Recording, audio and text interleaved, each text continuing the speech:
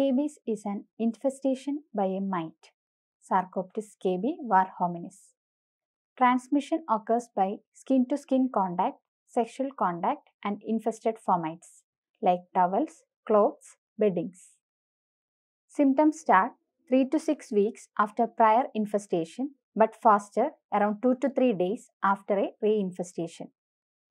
Multiple cases may occur in schools, orphanages, and other such cluster settings. Symptoms and signs. Intense itch that is worse at night. Other members of the family are often also affected. Red, itchy papules and excoriations are seen mainly over fingers, interdigital spaces, wrist, periumbilical area, breast, buttocks, axillary folds, waist, genitalia, and extensor aspects of the limbs. The face, palms, and soles are usually spared in adults, but typically involved in young children. Burrow is the most characteristic lesion of scabies, but is often not observed. Burrows should be looked for in web spaces and wrist and appear as thin brown-gray lines of 0.5 to 1 cm. Sometimes vesicles are also seen. Lesions may be sparse in those with a good hygiene. Other presentations. Extremely itchy, persistent nodules may develop over male genitalia. Secondary bacterial infection can occur in those with poor hygiene, especially in children. Crusted scabies. Severe form of scabies that develops in those with predisposing factors such as immunosuppression due to disease or drugs, including topical steroids, neurological disorders or physical incapacitation or mental retardation associated inability to scratch. Thick yellow-brown crust form that are densely packed with mites. The thick crust may be localized to hands and feet, including nails. Diagnosis. Diagnosis is usually clinical.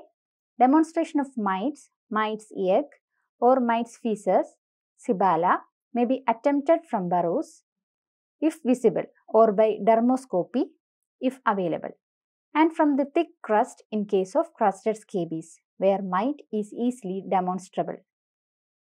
Treatment. General measures.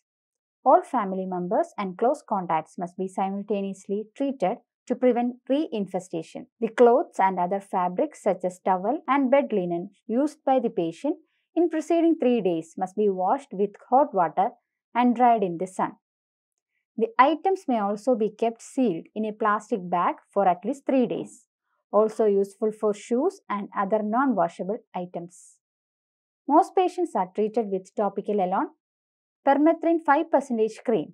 Apply over the whole skin surface, neck downwards, and dry and clean skin. Wash off after 8 to 12 hours.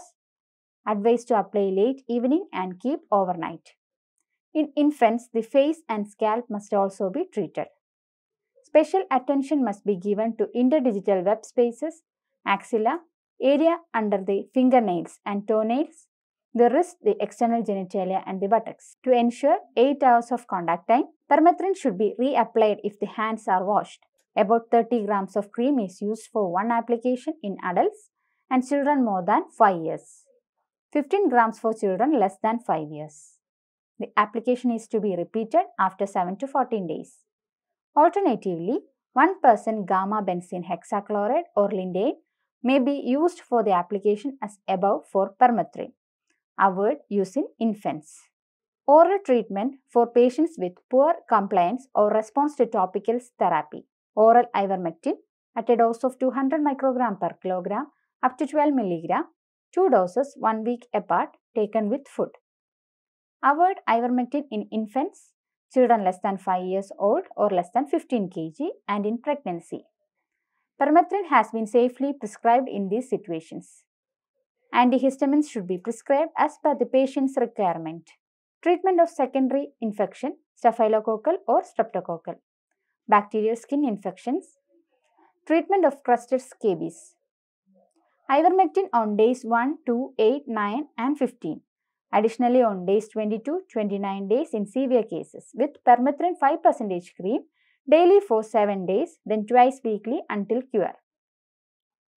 A keratolytic such as 3 to 6% salicylic acid may be used over crust. Nodular lesions. Potent topical steroid, clobetasol propionate or intralesional steroid, triamcinolone acetonide 10 mg per ml may be required for persistent nodules. Post-treatment advice. The patients must be explained that itching can continue for several weeks after successful treatment and repeated applications are not required. Continue antihistamines for symptomatic management. However, if itching persists for more than 3 to 4 weeks or if new lesions are noted, a reinfestation is likely.